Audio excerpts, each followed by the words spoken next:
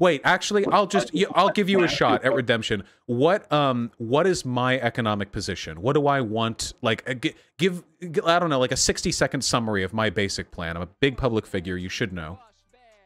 I have a general idea. I'm assuming you want the system as is now, except with cooperatives and social democratic reform. So instead of all the firms being privately owned by executives and shareholders, they are jointly owned by the workers. And you still have a market, you still have money, you still have generalized commodity production. It's just capitalism with co-ops. Okay, so that's step one, though capitalism with co-ops is a little bit oxymoronic, considering private property ownership is the central tenet of capitalism. But then what do I want to do after that? It's also a tenet of feudalism and slave societies. So if we just went off private ownership, we could define feudal and slave economies as capitalist as well, which is the reason why we make the distinction with generalized commodity production. Exactly. Well, the distinction actually would be, see, again, you're misunderstanding Marx again. The distinction would be in part commodity production. It would also be in part who controls the means of production. So a market socialist society would be the first society in human history, certainly the first state, where workers controlled the means of production. Workers controlling the means of production would make it...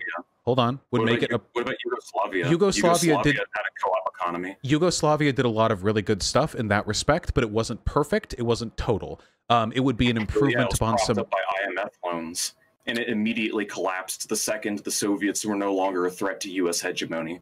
I don't know what this has to do with what I'm talking about, but okay. Well, you don't know. You don't seem to know much of anything, do you, Vaush? No, I don't really talk about Yugoslavia because I think my economic positions work as is, and I don't need to make any weird historical, analogies.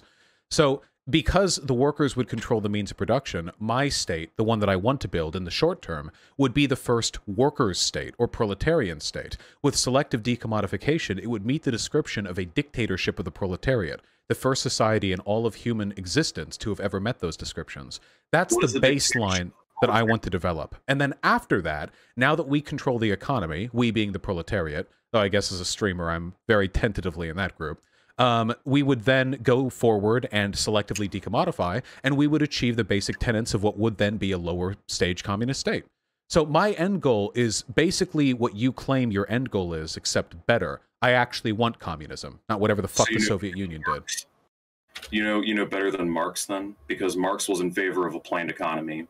Now, what I will say is that I'm sorry.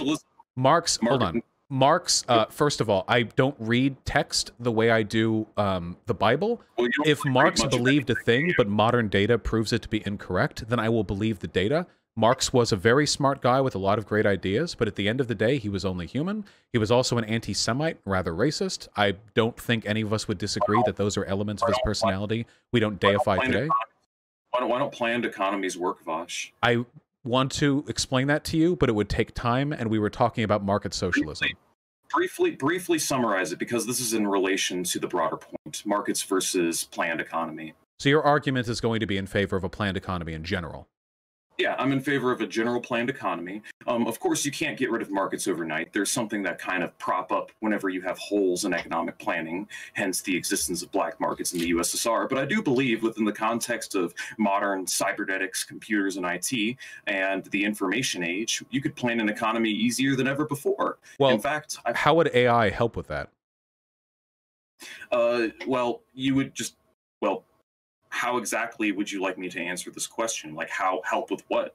Determining economic inputs? Because I mean, there's harmony theory, there's calculations that you could do based on the socially necessary labor time to produce whatever goods, as well as marginal analysis to tweak according to supply and demand. The Soviets didn't, of course, calculate price this way.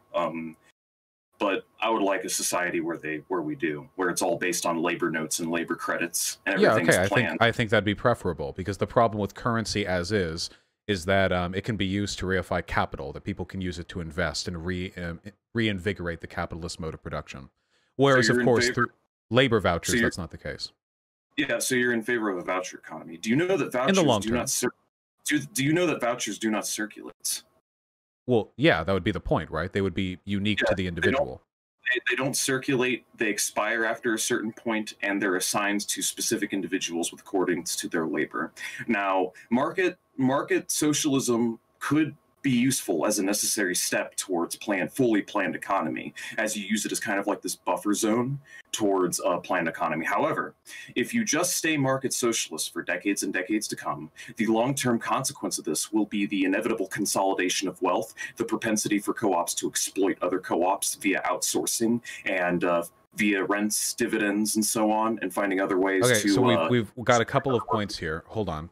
So with regards to market socialism, the goal would not be to have it maintained permanently. The goal would be to use it as a transition state, as I said. There are reasons why I think it's a necessary transition point.